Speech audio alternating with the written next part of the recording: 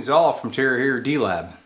This video is an update on the 2E26 Class A amplifier project. You know, a couple weeks ago I posted a video showing the original 2E26. Well, since then I've done some updates, and they're pretty important to do if you're planning on building one of these amps. Okay, so I'm going to cut to the old schematic. We'll discuss what that was, and I'll show you the updates. And I highly recommend that you do those updates because it'll be a cleaner amp and a little bit more responsive than the original design.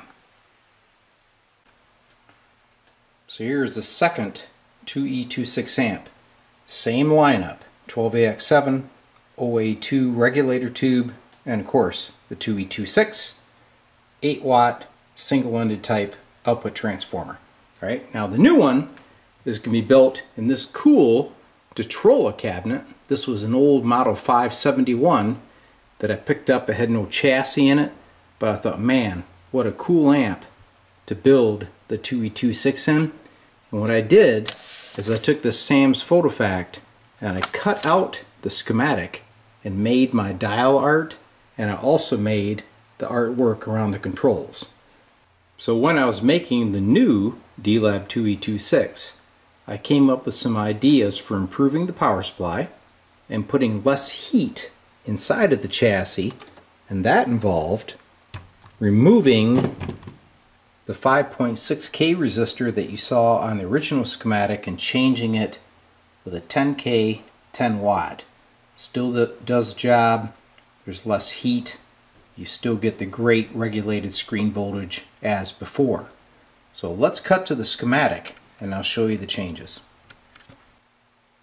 So here is the first 2E26 schematic that I released a couple weeks ago for you guys to build one on your own if you wished, okay? Take a look at the screen circuit supply. I come off the one filter cap, then I go through the 5.6K resistor, and then from there it hits the OA2, and from there I had a resistor that went up and fed the screen of the 2E26. I found that it had a little bit more hum than what I wished to have, so I added another filter cap. We're going to cut to the new schematic now. There it is. So I added the second filter cap, and there's a 250 ohm resistor now in series between the two, setting up kind of a cheap pi filter. Then we're going to go through a 10K resistor.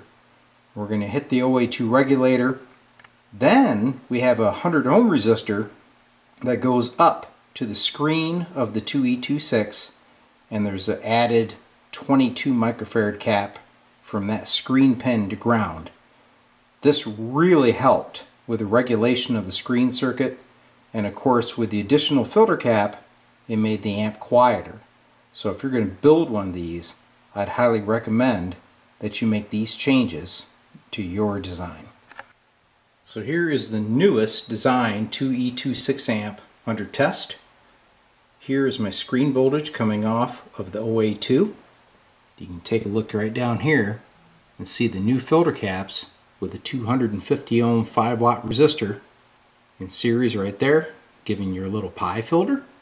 Here is the 10K 10 watt resistor, now dropping the voltage to the OA2, so she runs cool as a cucumber compared to the 5.6K 4 watter that I had in the initial design.